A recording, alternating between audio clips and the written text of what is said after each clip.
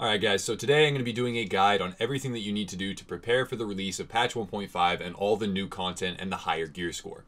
The most important thing to note is that you're going to be farming regular credits. How you do this is up to you, but some of the most efficient ways that I've ever heard of and ever found are farming the light zone or the persistent world for named bosses, and I'm actually throwing up a map right here that I've created myself, marking every single location of a named boss, a little description of where they are so you can find them quickly. It takes under an hour and you can get a ton of credits, probably over 3 million easy per run, and you can do it on multiple characters. So having multiple characters is a great idea as preparation for this patch, and then farming the persistent world bosses, getting all the different pieces of gear, and then selling them. The second thing to note is that you want to free up your inventory and your stash. I would actually recommend deconstructing or selling, preferably selling, but deconstructing if you don't have any crafting materials, every single piece of gear that you currently have other than one dedicated PvE build. And for that PvE build, I would recommend having 4-piece striker, as it is extremely powerful for destroying PvE mobs, and a medved, the named shotgun that you can get from Clear Sky.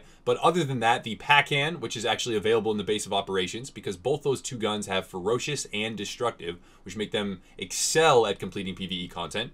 And then using something like the accomplished knee pads, which triple the experience from accolades. Now what that means is faster proficiency caches, which means more Phoenix credits and more gear to sell for regular credits. The gist of this entire video is going to be maxing out your currencies. I would recommend doing underground after you farm the persistent world bosses. Those are actually probably the fastest way, but after that is done, I would recommend going to the underground. Now if you're trying to get Phoenix credits as well, I would recommend having 2,000 before going into this patch. You can run, multiple directives. You can run 5 directives, 4 directives, or 3, whatever you're comfortable with. You can run hard mode or challenge mode. Again, whichever is easier for you. Whichever you can complete the fastest is what you should be running. And both of those will give you maxed out gear, which you can then sell for about 50,000 credits a piece. I would recommend getting multiples of 4 million credits. Because that's going to allow you to achieve, for every 4 million credits, about 10 sealed caches once the actual content drops. The current pricing for the sealed caches when the new content drops, buying with regular credits, is about 400,000 per, which means 4 million will allow you to buy 10, 40 million will allow you to buy 100. I only am sitting at about 18 million credits, about 700,000 DZ funds, and about 900 Phoenix credits. I would prefer to have maxed out Phoenix credits, and I will before the patch is released. I have 2,000. I would prefer to have about 10 million DZ funds because the checkpoint vendors around the Dark Zone are going to have relevant blueprints. Maybe you're not a fan of going into the Dark Zone, maybe you've never really wanted to, but there really has never been a better time to get used to it because the different checkpoints that reset weekly around the Dark Zone are going to have useful things. Out of all those 10 different vendors or more, there's a lot of different places where you can get gear that requires DZ funds. There's going to be something that you want. There might be a perfect stamina mod. There might be a great vigorous chest piece. There might be a perfect holster. You never really know. So it's very important to have DZ funds and have all of your currencies maxed out. And also, like with any new content, when the gear score gets increased, you're going to be re-rolling like every single piece of gear that you get.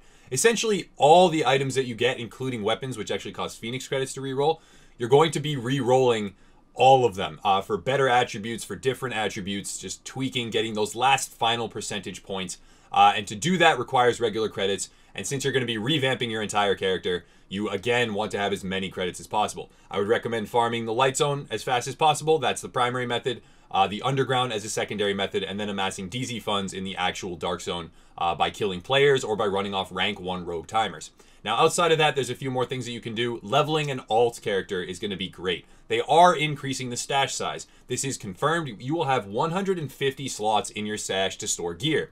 But that also means that alt characters are going to be even more valuable. Now that you can carry so much gear in your stash, which is not a bad thing at all, but in my eyes, it actually increases the value of having alternate characters rather than decreases. You're not going to want to sort through your entire stash to get out that one build that you want to use in that single scenario. So leveling an alternate character not only presents you with more space to hold gear, but it also presents you with the fact that you can spec out that character for a specific role. And then every time you would want to, let's say, switch your entire build, instead of fumbling through your mods and your gear in your stash or on your other character, you have it ready to go, all equipped on a different agent, and you can just log out and log back in. I think that that's extremely valuable, and until we're presented with loadouts, which as of right now we don't think are coming, with the new patch 1.5, and they probably will happen sometime in the future, but in the foreseeable near future, they are not going to be introduced into the game. So having an alternate agent with all that different gear and a different build spec'd out on top of it is going to be really fantastic. So that's something I would recommend everyone to do as well. It also allows you to farm the persistent world bosses more often. They respawn every 4 hours. So if you have 3 maxed out level 30 characters, you can then farm them 3 times per 4 hours. And since it takes a little bit under an hour per full route farm, and you get about 3 million or more credits per run, you're going to be able to do that almost constantly. And that is probably the most efficient way that I've found to get regular credits, Phoenix credits, and gear to sell or deconstruct. That's going to wrap it up for my guide of all the best ways to prepare. Again, things like the pack-hand in the base of operations, the actual LMG gun with ferocious and destructive on it, may seem like something that you're going to pass over. You're never going to use them for PvP. However, they are extremely valuable in preparation for patch 1.5 because as soon as that content drops, you want to be able to shred and annihilate the hardest content on World Tier 5 and get all the best gear because that's when it matters. That's when speed really matters.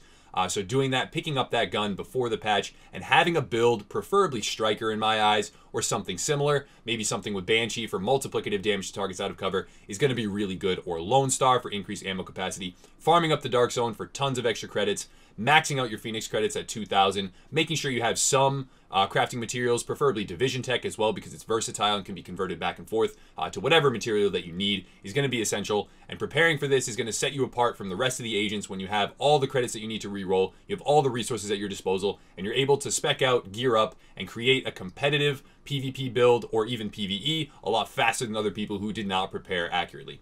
So thank you so much for watching. Thank you so much for listening. If you want to support the channel, please check out the links below. That does it for our very basic, very vague guide on how to prepare for patch 1.5, which we do believe, and this is pure speculation, mind you, is coming on the 22nd. That is what we strongly believe due to some, what appears to be an internal leak in Microsoft or on Xbox where they accidentally showed November 22nd as the date, and they do know things. Let's kind of assume that they have an insider track on some of this stuff. Massive has neither confirmed nor denied that, but I would strongly suspect that the content is going to be released on the 22nd, and if not the 22nd, very soon thereafter. So preparing now is definitely going to set yourself up for success in the future. Getting as many credits, currencies, crafting materials as possible, leveling an alternate character, and using the methods that we outlined in this video is going to give you a decided advantage over other agents when the content actually releases. Sorry to ramble on like this. Hopefully there's some good information. If you guys want to check out and support different aspects of the channel, please check out the links below. And as always, have a nice night.